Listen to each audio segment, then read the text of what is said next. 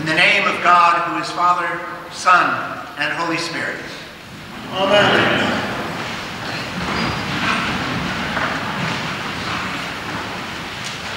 Yesterday, Hyattsville had its annual city day, and there's a carnival down in Magruder Park, and there was a big parade that wove its way through the streets of Hyattsville yesterday with marching bands and all kinds of music and fun stuff like that. And of course, the dog doesn't like loud noises.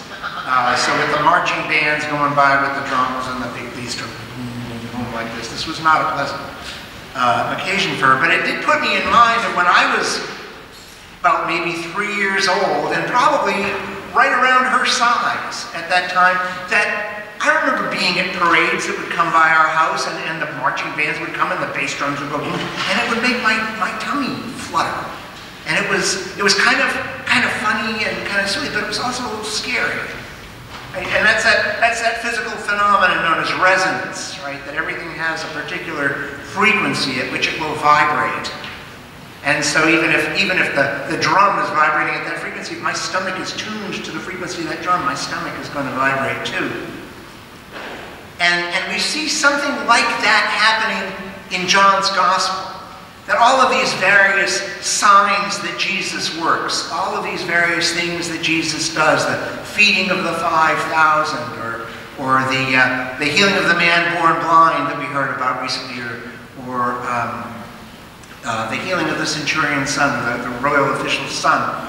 All of those things, they all have these sort of echoes that they share. They bounce off of one another. They amplify one another. The conversations that he has with people reflect each other and recall each other to mind.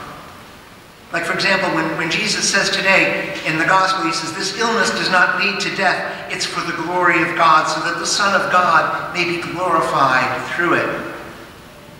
Does that remind you of anything?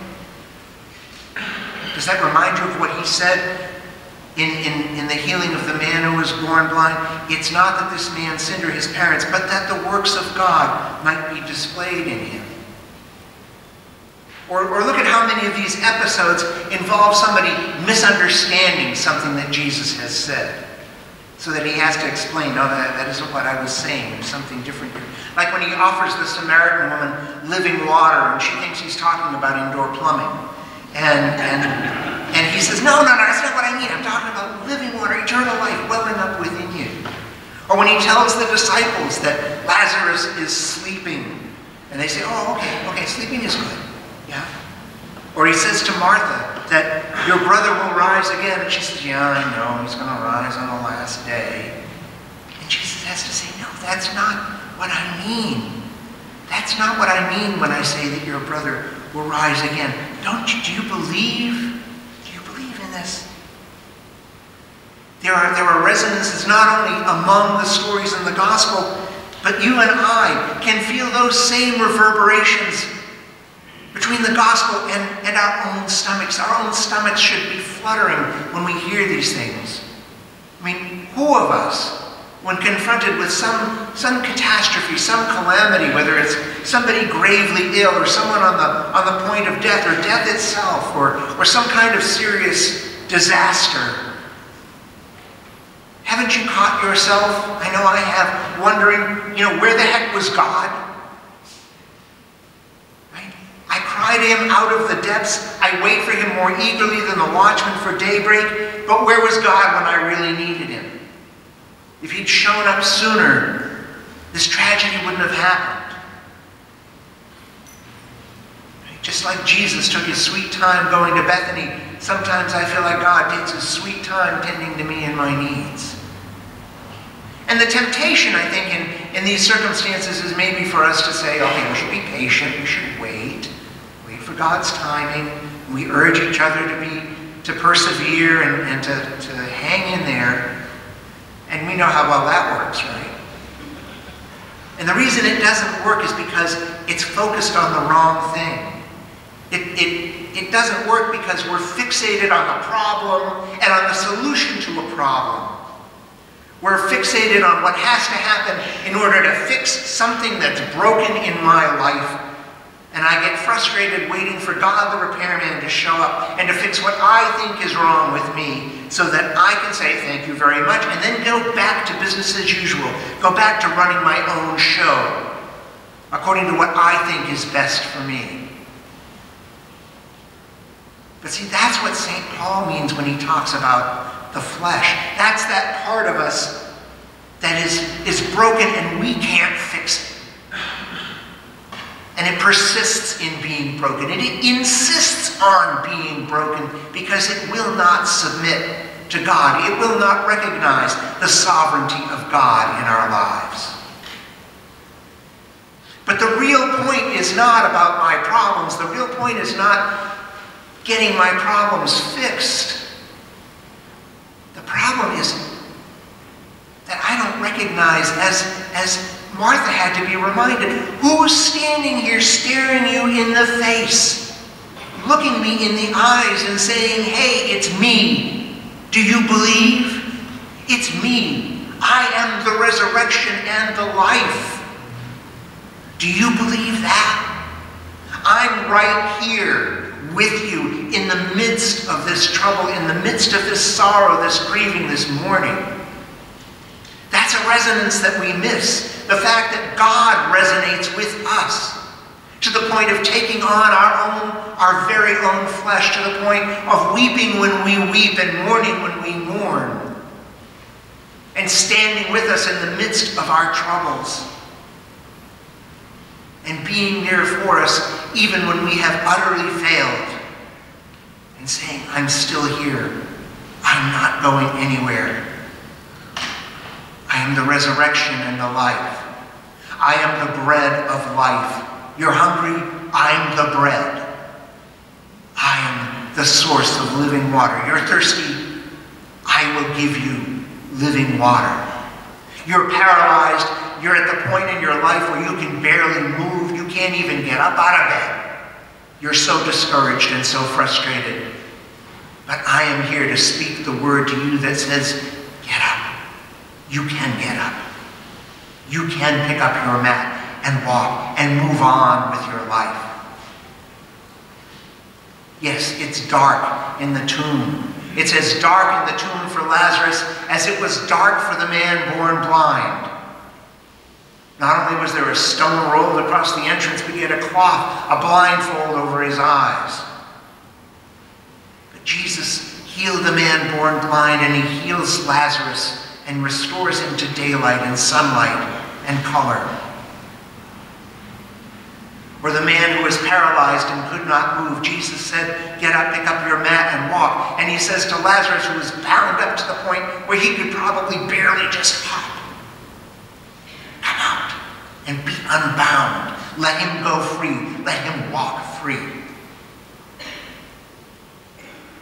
All of these resonances, all of these things that should remind us of the fact that these are not stories from long ago that lead us to some propositional statement about who Jesus is, but in fact that who Jesus is the person who is staring us in the face right now, saying, I am here. I am what you need. I am all that you need. Do you believe this? Do you believe that Jesus is the resurrection and the life when you're feeling about as dead as you can feel, when your life stinks literally, worse than Lazarus stunk after 4 days? Do you believe that he is the resurrection and the life? When you are hungering and you can't seem to get what satisfies, do you recognize that he is the bread of life? Do you believe this? Do you believe that he is the source of the living water that will satisfy everything you thirst for? That when life seems dark and dull and grim and gray, that he is the light of your world. When you feel oppressed and fearful, do you believe that he is the good shepherd who lays down his life for the sheep? Do you believe that he is the gate of the sheepfold that allows you to move in and out freely, even amidst wolves?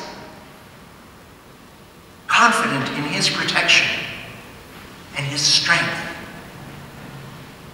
Do you believe that God so loved the world that he gave his only begotten Son to the end that you who believe in him should not perish, but have life, and not only have life, but have it in abundant fullness? Do you believe this? Maybe your life is rotten. Maybe you feel like Job. And the best you can hope for is to curse God and to die. Maybe you can't figure out, maybe you're blind to the causes and even blinder to the solutions. Maybe you're like Ezekiel's valley of dry bones, parching in the hot sun. Maybe you feel like the Samaritan woman doing a thankless job day in, day out, all alone in the heat, and nobody appreciates it, and nobody knows, nobody cares, and nobody will talk to her. Is life that lonely? Maybe you feel a kinship with the man born blind, and you always feel like you've been second best to all of those people who have sight, but you just can't seem to flip the switch to find out what to do to change things. Maybe you've seen so many other people get healed and move on with their lives that you think, like it says in the song, that love is only for the lucky and the strong, but not for me. The point is that God can and wants to heal those things and fix those things in your life. But the fact is that there is still sin. And sin is abounding in the world, and it abounds in us.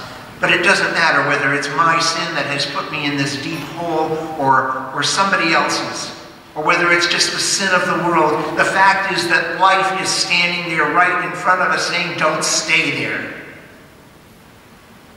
You don't have to stay there. You can come out into the light, into the sunshine. You can have sight. You can be unbound and set free. And you can pick up your mat and you can move on. Because this is for the glory of God. And not for God's glory alone. Not just because God is some picayune Middle Eastern deity who has a complex that says he always has to be praised for things when glorified. This is the God who shares that glory with you and me, who wants to invite us into that glory, to live it with him eternally. This is the God who doesn't just say, come out and now go your way. This is the God who says, come out and join me. And then in the very next chapter of John's Gospel, we see Jesus and Lazarus sitting at table, eating together, banqueting in a foretaste of that everlasting banquet of heaven. If you believe this, if you believe that Jesus is the resurrection and the life and the living water and the living bread and all of those things, and that he is in your life and he is looking at you and speaking at you and addressing you directly, take St. Paul's words to heart. Don't mind the flesh. Don't get hung up on what's fixed and what's not fixed, but on the Spirit who gives life. Live knowing that because of what Jesus Christ has done, you are dead to sin, but alive to God in Christ Jesus. If you believe that Jesus of Nazareth is indeed the Christ, the one who is coming into the world, then eat that bread of life, drink that living water, open your eyes and see, pick up your mat and walk. Walk on water if you have to. But come to that life. Leave the death and the paralysis and the darkness behind. Leave the alienation and the loneliness behind. Leave the hunger and the thirst behind and come out and be unbound. Amen.